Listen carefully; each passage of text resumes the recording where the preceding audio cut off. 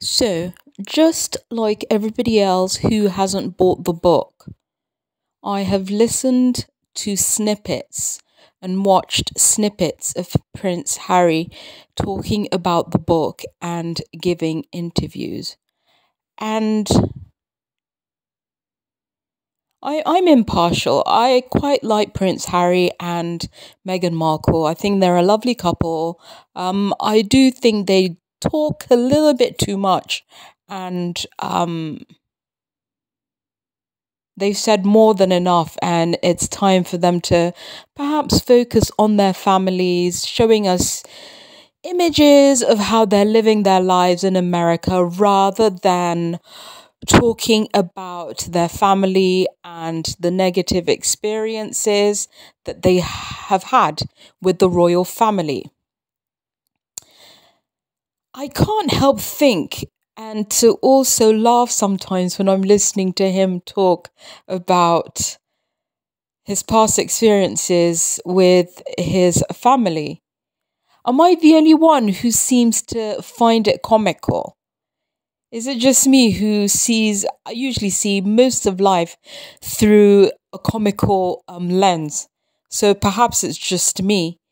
But when I hear him talk, I sometimes wonder if we, quote and unquote, peasants aren't being had.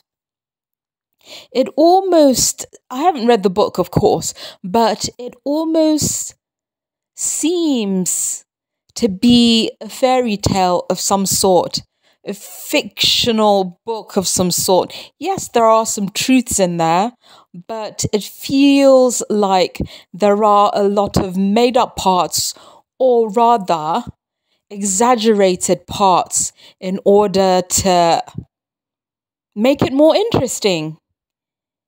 But I do sometimes sit back and recount some of the things that he said.